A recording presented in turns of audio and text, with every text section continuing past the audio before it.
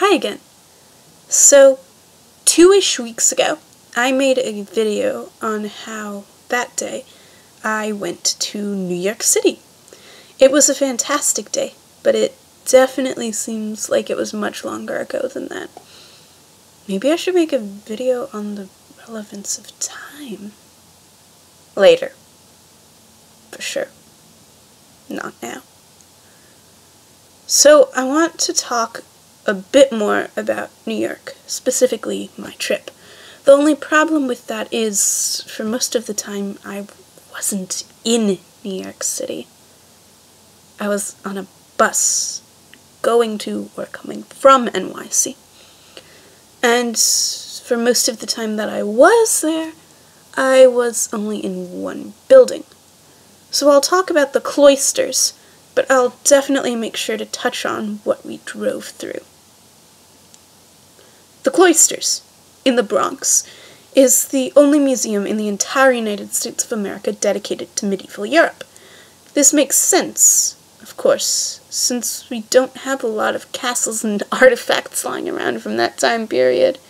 So how did the Cloisters become a thing? John D. Rockefeller Jr., the son of the dude who invented steel or whatever. Oh, discovered oil. Or whatever. Or was it steel? I don't know. Who cares? The son of the crusty rich white dude purchased these things called the unicorn tapestries. They were tapestries that literally had the story of a unicorn hunt on them. And so what does he do? He decides to do what any rational person would do. He wants to build a museum around them. The Cloisters is literally just a storage space for these tapestries. Let that sink in. Some of you must be wondering about the name. I'll get to that, but first, let's talk about the building. It's composed of several buildings from 4 countries: France, Germany, Spain, and Italy. If it produced Romanesque architecture, it's represented there. Most of these buildings were churches or monasteries. The pieces were stuck on barges, sailed across the Atlantic, and built on the Hudson. But what can't you transport? Gardens. So he had plants, not full gardens, but plants brought over as well, and created gardens. The gardens found in monasteries are called cloisters, and the entire museum was named after these gardens. To recap, it's built to store cloth, and named after places to store plants. Wow.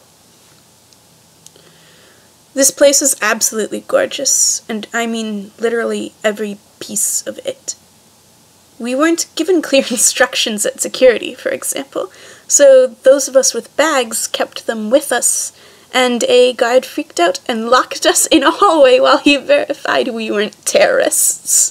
Fun times. But even this hallway, which really was only a walkway with half a wall separating us from the outside, was from medieval times, and so intricately created. Each doorway was crafted with the utmost skill, and it was an incredible privilege to walk through it. If any of you in America get the chance to visit, do it! And if anybody from Europe is watching, go visit your local castle or whatever you do. It's so worth it. My goodness.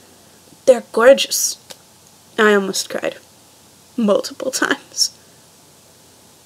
As for the rest of New York that we got to see, we drove through Washington Heights, and I cried internally over In the Heights and Lin-Manuel Miranda.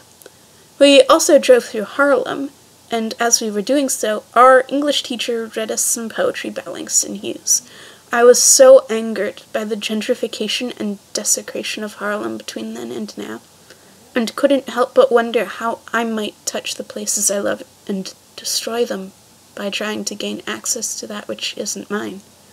Kind of like Rockefeller Jr. destroying churches and monasteries in an attempt to take what he loved and make it accessible to those he deemed worthy. So I guess all of this is a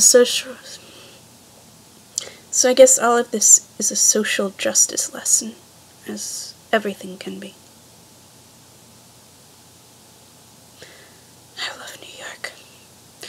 Was this video informative? Leave a like. Was it inflammatory? Comment telling me what I got right or wrong. Was it intriguing? Subscribe.